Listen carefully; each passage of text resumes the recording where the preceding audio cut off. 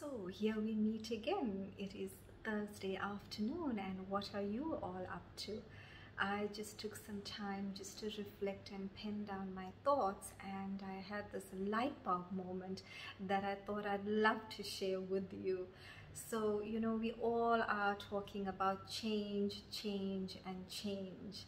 And so I asked myself, what happens if I don't change? And it's very interesting. What came to mind is that if I don't change, I am recycling my past, thinking of all the negative experiences that have happened, and that could be weighing me down. But if I harness my inner strength and look at my own goodness and move forward and strive to actually better myself, I will come out of the cycle. Because repetitive negative or past thoughts will eventually make me feel quite depressed, and over a period of time, if I linger in that depressed way of thinking, it can actually lead to suicide, it can actually lead to ill health, or it could actually lead to death. And so today I just wanted to share with you that really one can come out of that cycle of living in the past.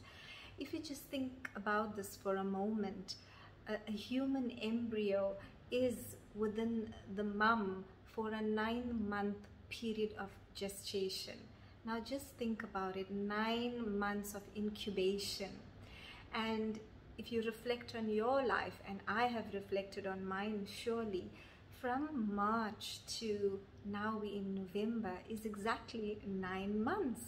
And so this incubation period that we all have been through, so much of realization has dawned, be it for ourselves, more time in prayer, meditation, self-realization, new ideas were born, and a coming together of family. And if you think about it right now at this moment, what are some of the changes you are consciously making in your life? And the end of the 9 months is where you give birth. It's a giving birth. It could be a baby, it could be a new project, it could be you just awakening to your real self. And that is a huge step forward, not to be taken lightly. So I'm so excited to be sharing with you actually 9 practical tools that one could embark on to lead a fulfilled, happy, healthy life going forward.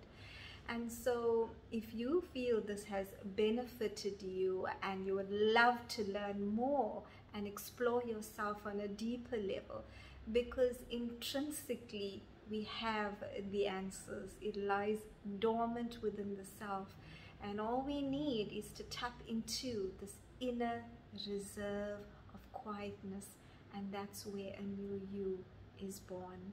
And so join me next Friday for 5 days where we will explore 9 practical tools to re-emerge and have this rebirthing process begin with vigor and vitality. I surely am excited about this new way going forward.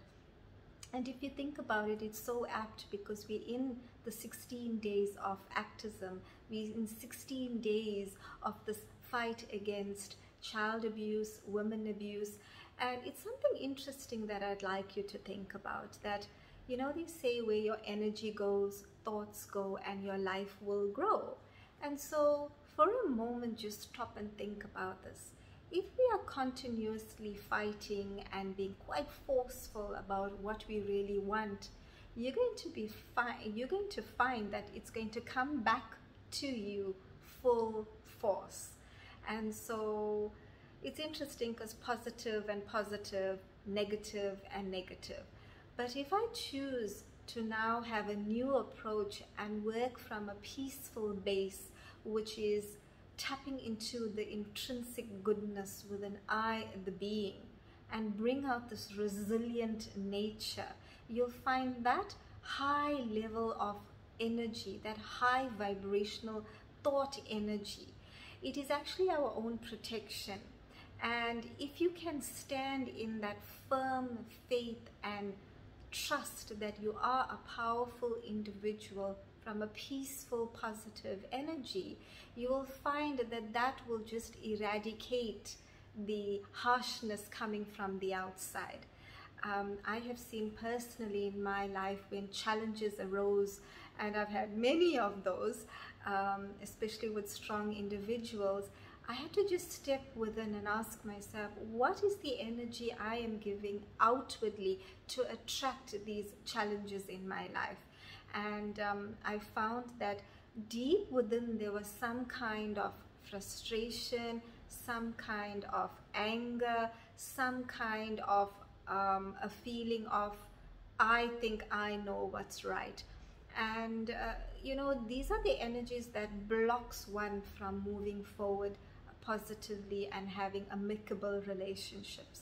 So I'd like you to experiment with that, no matter what circumstance you may be in, whether it's abuse, whether it's verbally, emotionally. Take a step back and ask yourself, what is it that's making me feel and attract this in my life? And it's only through self-acceptance, self-respect can I now change this pattern, and then life on the physical level will start changing. And no doubt it's a time period. It will not happen overnight, but I think collectively we can make a positive difference. So thank you again so much for joining me, and this is my gift to you, the first lady that shares their story and how this short experience you've had with me right now has triggered off an emotion and enhanced your positivity, will receive a complimentary intuitive alignment session with me. This will be a thank you from me, because so much of positive things have unfolded and it's time actually to give back. So thank you again, and we shall chat soon. Lots and lots of love. Bye for now.